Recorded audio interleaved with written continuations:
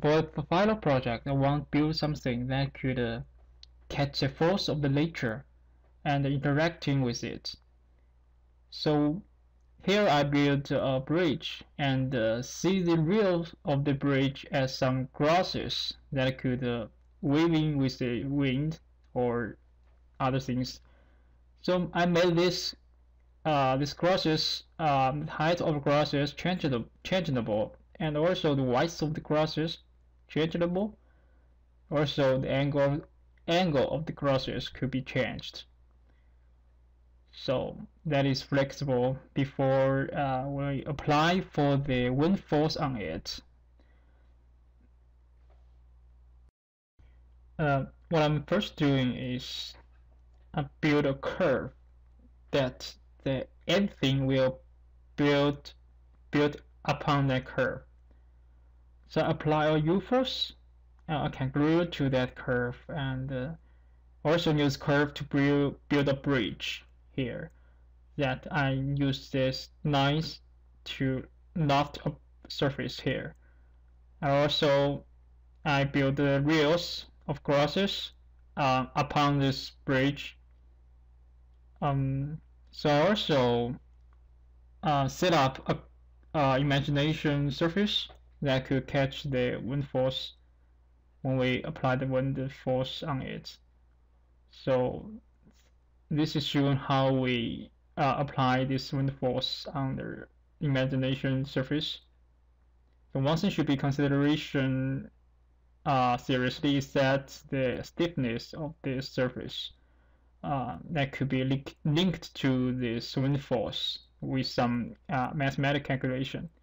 Here show the force calculation.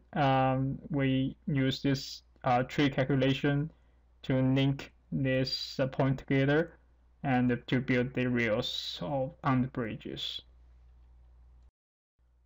So the last thing is we add some spheres on this end of the lines. So I just made this imagination surface invisible and use the same method to build another side of the rails. Just to make some very tiny changing on the some buttons.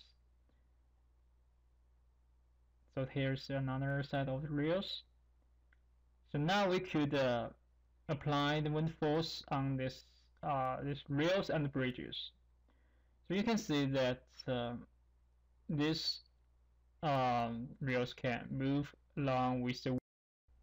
So it's not only move with the wind, but also it creates some surface swing like can catch this wind force.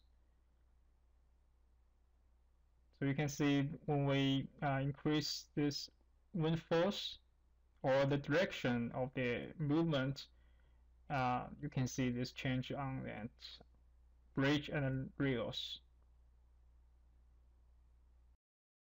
So when we bridge is still, the rails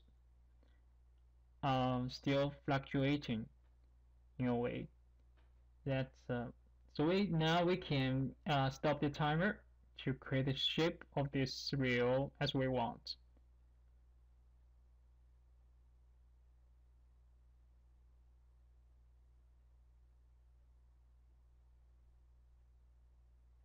So this is my final study. Thank you for watching.